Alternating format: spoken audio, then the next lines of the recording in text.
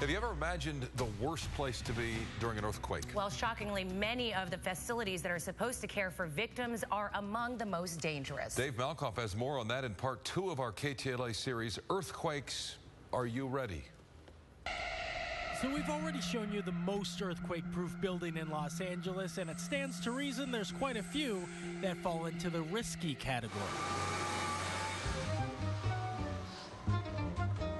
Drive through East LA someday and you'll notice it. The handmade tile work on the outside. Respiratory, please call the operator. The hand-painted murals from the 60s depicting the history of nursing on the inside. At one point, a lot of these were pulled off and looked like they were going to be destroyed. But the staff here at Doctors Hospital on Whittier Boulevard saved those old murals. Yeah, because we are a community hospital.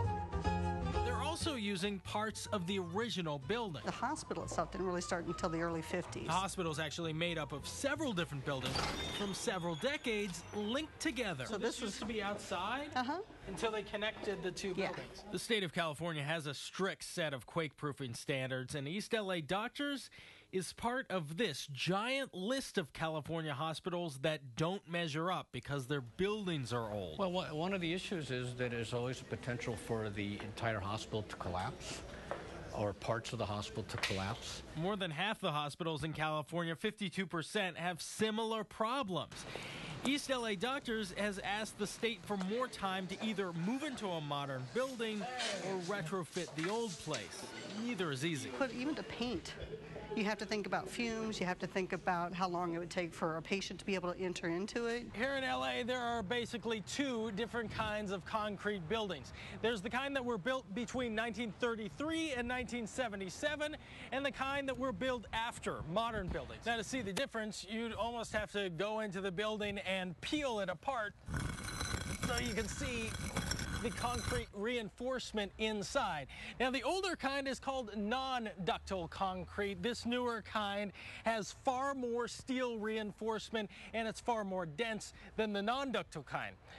Let me show you what happens when you actually shake a non-ductile concrete building. Now watch the legs on this non-ductile concrete building.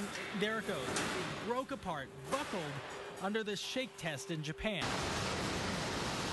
Berkeley scientists did the same kind of test and got similar results. The old kind of concrete is more likely to crumble.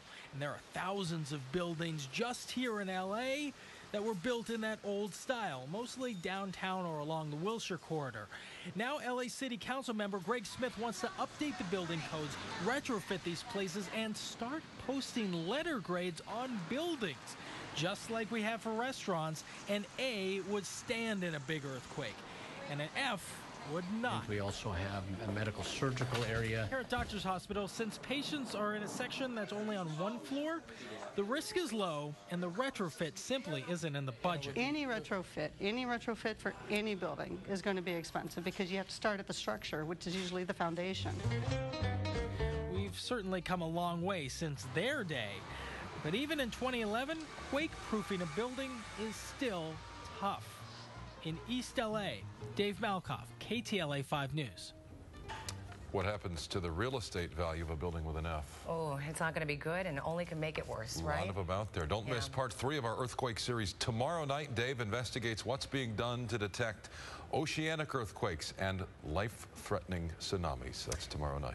All right, well, coming up, a shocking